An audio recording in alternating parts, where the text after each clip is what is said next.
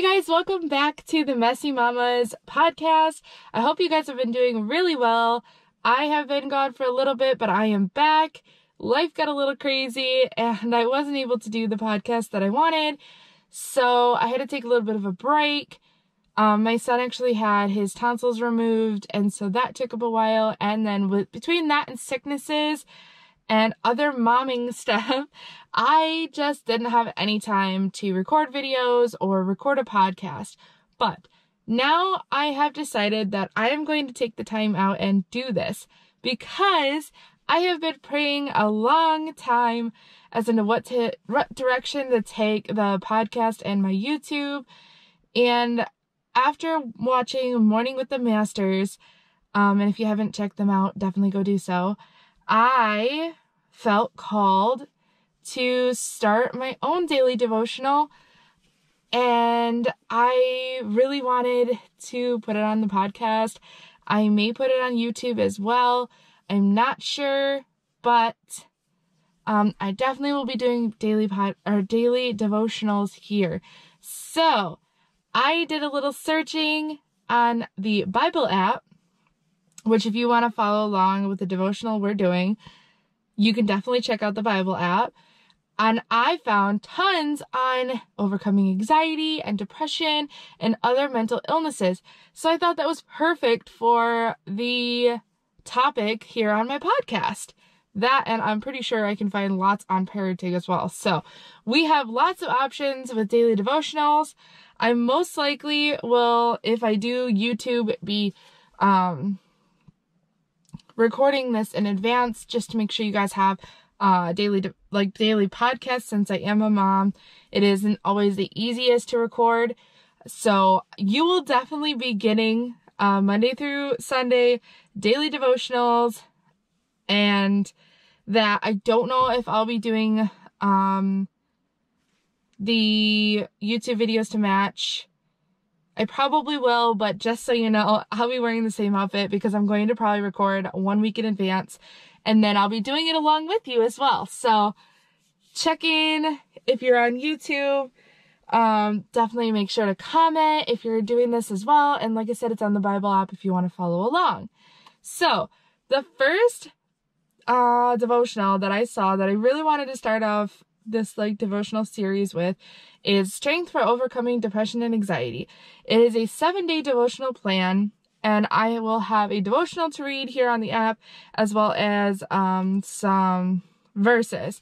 And then if I feel called to it, I will go ahead and talk a little bit about how I feel about it as well. I think it would be best to start with the 2 verses it gives us.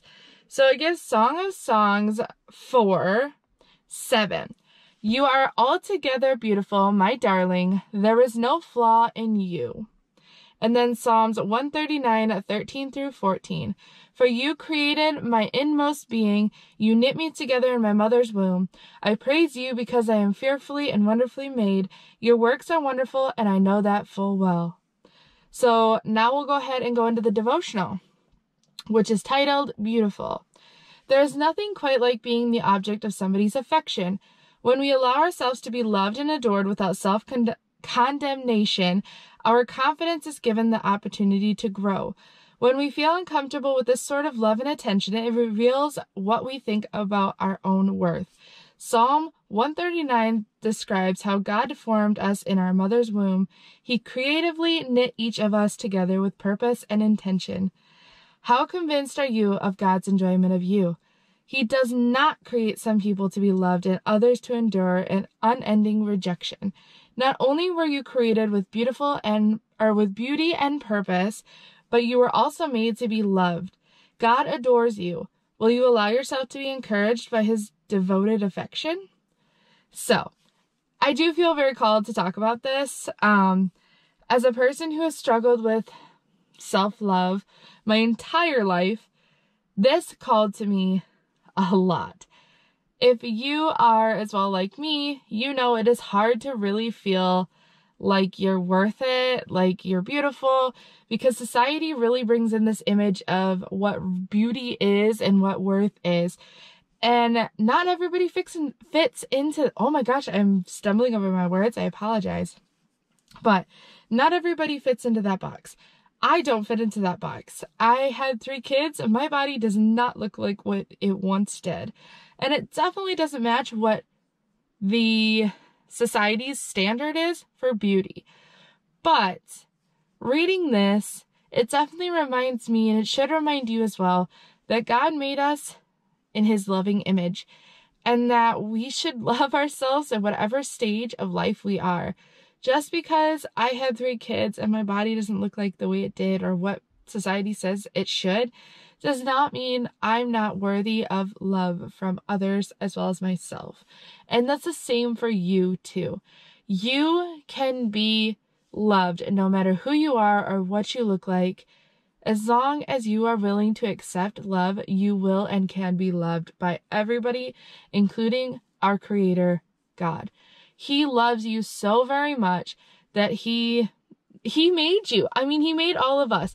And I think we should all be really, really thankful for that, because that means he wanted us to be on this earth. And that's just a very honoring thing in my thought.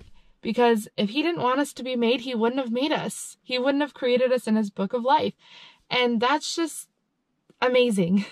It is really hard to accept that and like think that all the time, and it takes work. But I actually had a conversation with my therapist on Monday, and she said to start writing everywhere, whether it be on post-it notes, in a journal, every day. Set out affirmations for yourself, positive ones, and read them out loud until you believe them. Because the more you say something, the more you believe it. So if you say every morning, I am worth love, I am worth affection, I am worth whatever it is for you, eventually you will believe it, as long as you allow yourself to believe it.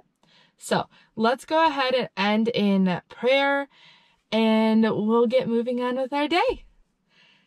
God, I admit that sometimes it is hard for me to believe that I am lovable as I am. Would you speak your words of life over me today and cause me to see myself from your perspective? I yield my self-protection and shame to you today. I don't want to be clouded by these things any longer. Show me who I am to you. God, I also want to thank you so much for everything you give us.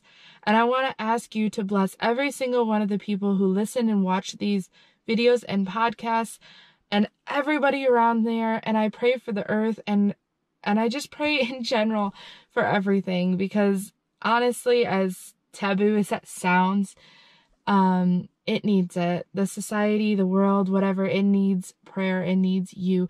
We need peace, and peace comes from you.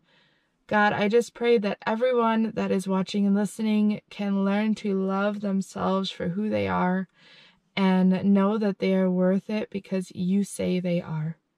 In your name we pray, amen. Thank you guys again for watching and listening today. Check in tomorrow. And if you're on YouTube, make sure you subscribe if you like this content.